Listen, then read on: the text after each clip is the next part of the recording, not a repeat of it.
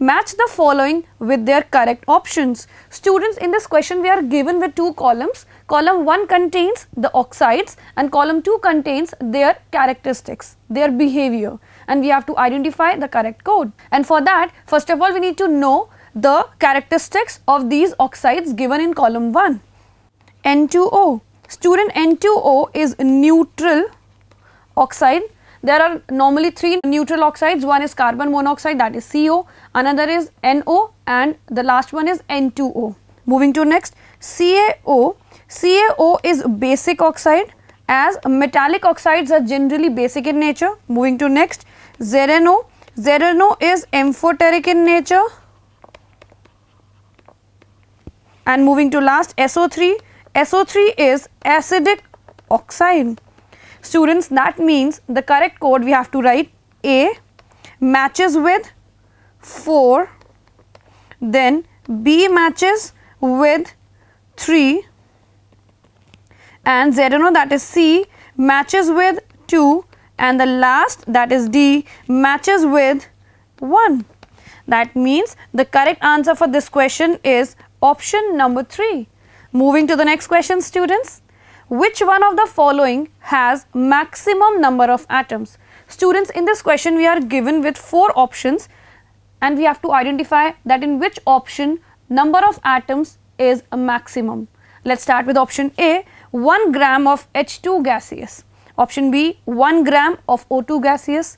Option C, 1 gram of lithium solid, and option 4, 1 gram of Ag, that is silver solid. Students, in all the 4 options we are given with the atomic masses of the given elements. In first option we are given with the atomic mass of hydrogen, then we are given with the atomic mass of oxygen, followed by lithium, and then silver, that is Ag. So let's start the question. The very first option is 1 gram of H2. So student, first of all we will be calculating the number of moles. Number of moles is equals to 1 upon 2 moles of H2, and number of atoms is equals to half into 2 Na atoms, which is equal to Na atoms. Moving to next. Next is 1 gram of O2. Number of moles will be 1 upon 32. Since the molar mass of O2 is 32 moles of O2, let's calculate number of atoms. So 1 upon 32 into 2 Na atoms, which is equals to 1 upon 16 Na atoms. Moving to next, 1 gram of lithium. Number of moles will be 1 upon 7, since the atomic mass of lithium is 7 mole of lithium, and number of atoms will be 1 upon 7 into Na. The last option is 1 gram of Ag, 1 upon 108 moles of Ag, since the atomic mass of silver is 108, which is equals to 1 upon 108 Na atoms. So students, it is very clear that maximum number of atoms are present in 1 gram of H2. That means the correct answer is option number 1. Moving to the next question. Which of the following is a basic amino acid? Students, in this question we are given with 4 amino acids and we have to identify that which is a basic amino acid. Let's read the options first. Alanine, tyrosine, arginine, and serine. Students, for this question we need to know that when the number of carboxyl and amino groups are equal, then that particular amino acid is neutral in nature, and if the number of carboxyl groups are greater than those of amino groups, then that particular amino acid is acidic in nature, and when the number of amino groups are greater than the carboxyl groups, then that particular amino acid is a basic in nature.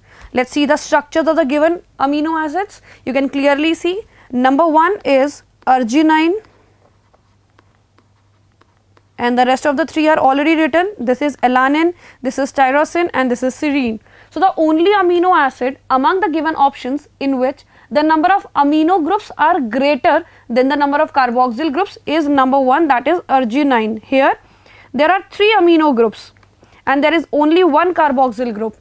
That means number 1, that is arginine, is a basic amino acid. So the correct answer is option number C. Moving to the next question, students. Let's read it. The calculated spin-only magnetic moment of Cu2 plus ion is number 1, 5.92 bm. Bm is Bohr's magneton. Number 2, 4.90 bm. Number 3, 2.84 bm, and the last option is 1.73 bm. Student, for this question we have to write the electronic configuration of Cu2 plus, and then we have to calculate number of unpaired electrons, and then we will be able to calculate a magnetic moment. So let's write down the electronic configuration. First of all, Cu has atomic number 29. The electronic configuration is argon 3d10 4s1. But here Cu is present in 2 plus oxidation state. That means argon and 3d9. Let's draw the orbital diagram. 9 electrons are there in the d orbital. So there is 1 unpaired electron. We can clearly see there is 1 unpaired electron. Now students, let's calculate the magnetic moment, and there is a formula to calculate, which is under root n plus 2.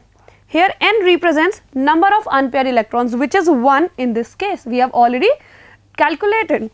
So 1 plus 2 under root, this is equals to root 3, which is equals to 1.73 bm. That means the correct answer is option number D. Moving to the next question, students. Let's read the question.